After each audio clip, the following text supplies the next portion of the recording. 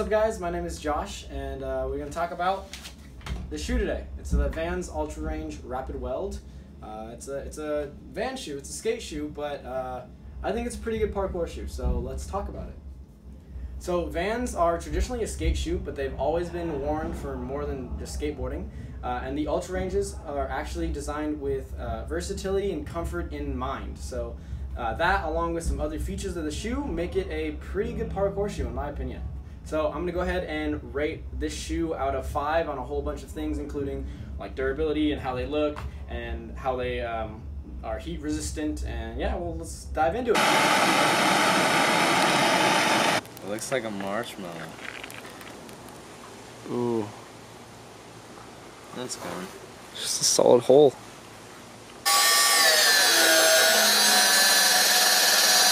Oh. Yeah, I'm pretty hungry too. What time is it? You just... So starting off with looks, so I'm just looking at the shoe. It looks like a really good shoe. I love to wear this shoe because I can go out and I can train all day, and then if I need to rush to a non-parkour event, I don't need to worry about changing into a different pair of shoes. These can suit like any event I'm doing. You can also get them in a just huge variety of colors to suit your wardrobe and see what you like. So as far as looks go, I want to give these like a 4.5.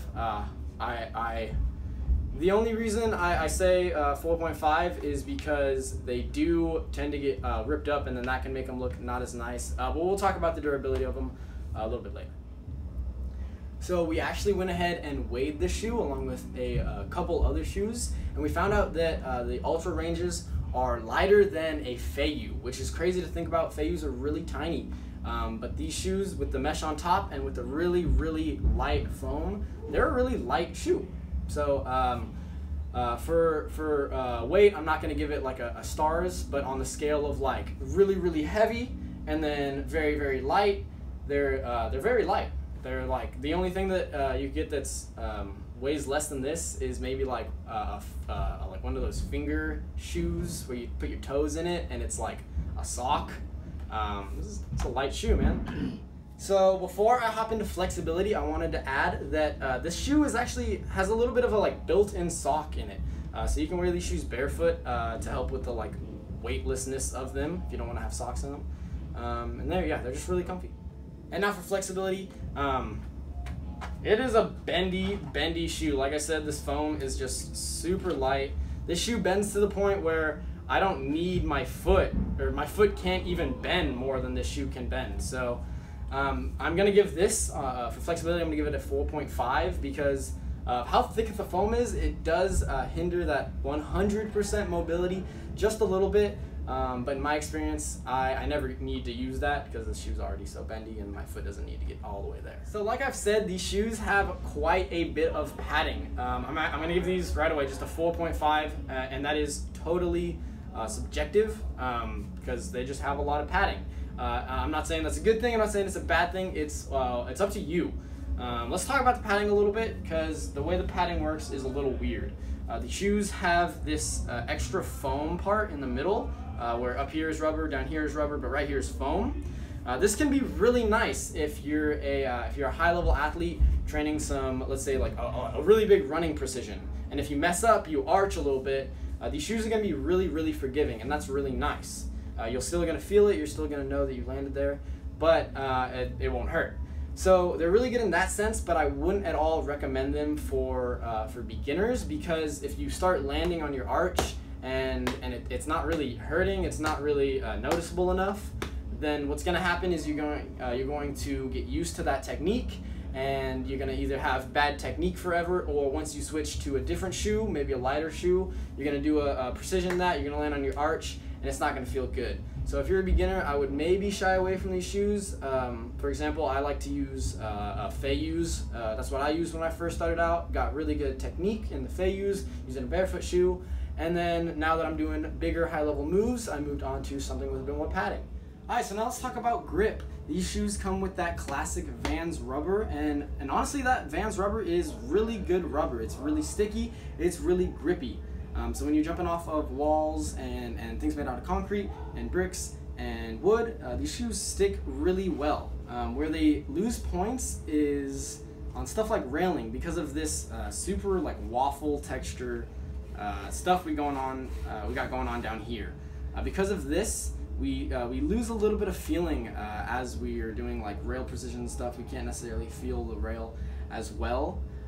So when it comes to the literal grip, it's very good, but when it comes to the feel of the shoe, some people dislike it. Personally, I think these shoes feel like a connection to my foot, and they're really bouncy. But some people dislike the waffle pattern down here, and that can make it a little bit less grippy on objects like railing. So one more thing to add about the grip is, like we were talking about with the padding, this foam part here. Foam is a lot more slippery than rubber, but if you've got good technique, it shouldn't matter at all. You shouldn't be trying to do a wall run off this part of the shoe. You know, you should be trying to do it off the balls of your feet. So for grip, I'm gonna go ahead and give it 3 stars because, like I said, the literal grip is really good, but that texture becomes a little bit noticeable once you're jumping on stuff like railing. All right, let's talk about durability. So I've had these shoes for a couple of weeks now, so let's look at them. Let's hop into them. So the first thing is the mesh on top. It's really light, it's really breathable, it's really nice, but because of how light it is, it can get torn pretty easily. For example, if you're doing like a thief fault and your legs come around and you scrape the block you're doing it on, that's how I always get holes right here. I'll also get holes on this side sometimes and tears down the side of it. Personally, I have never had these shoes get torn so bad that I have to stop training in them. I always go through the rubber before I go through the mesh. So these shoes aren't very durable because of there just isn't a lot of rubber on these shoes. I'm actually going to throw up a picture right now. You can see like the foam, you can see the rubber, and you can see the comparison. And there's just not a lot of rubber on these shoes. I go through them in about 2 to 3 months. Like I said, I wear these shoes every single day though. They fit for any event, so I'm always in them. And I train pretty often too, probably like 3-4 times a week. And like I said, always wearing them. I'm always in the gym working, so they're always getting worn out. If you're not wearing these shoes every single day, you can make them last a lot longer. But then it also depends on what kind of movement you do in these shoes. If you're doing a bunch of wall runs, a bunch of just like parkour based movement, then they're probably gonna get worn down a lot quicker. Whereas if you're just training a lot of flips in them and not a lot of stuff where you're scraping the ground and scraping off that rubber, then these shoes will last a little bit longer. So durability is definitely one of the shoe's downsides. I'm gonna go ahead and give it only 2 stars because they're durable enough, but when you're training every day in them, they go through pretty fast. Last point I want to touch up on is the price of these shoes. These shoes are, in my opinion, really nice. These shoes feel like an attachment of me. They make me feel really bouncy. I feel like I can jump really high, I can spin really fast, and these shoes are just my favorite, except for the price. These shoes, you can really only get them for around $70–80. They are like a brand new Van shoe, so they haven't even been around for that long. So because of the price, they're not the best. But if you love the shoe as much as I do, then I think they're worth it. So I want to touch up on a couple more benefits and drawbacks of the Ultra ranges. Like I said, one of the benefits is that inner sock lining. These shoes are super comfortable to just walk around in and just not train in, but they're also really comfortable to train in. Some drawbacks of them though is they do have a little bit of a raised heel. We want our foot to be flat. It's not good for our heel to be raised up higher. That's an easy way to roll your ankle. Personally, I've never had that to be a problem. I've never even really thought about it until someone else who dislikes the shoe was telling me about their opinion of it, and they noted that. Another drawback is the poor feel because of how thick the foam is and the textured rubber. You can't feel a crack in the ground. You can't feel the like perfect curve of the rail as if you were in like a barefoot shoe, for example. So I wanted to show you guys a review that my friend Tyler left on these shoes. What he said about them is, these shoes feel like boots to me. They're just too big. When I wear them, I feel no sense of what's under me, and I feel like my ankle is just going to roll. So that's Tyler's opinion. He doesn't love these shoes very much. My opinion is Tyler's an idiot, and these shoes are wonderful. So everyone's different. If you have the money to shell out, I would say try these shoes out, see what you think of them, see if they're for you.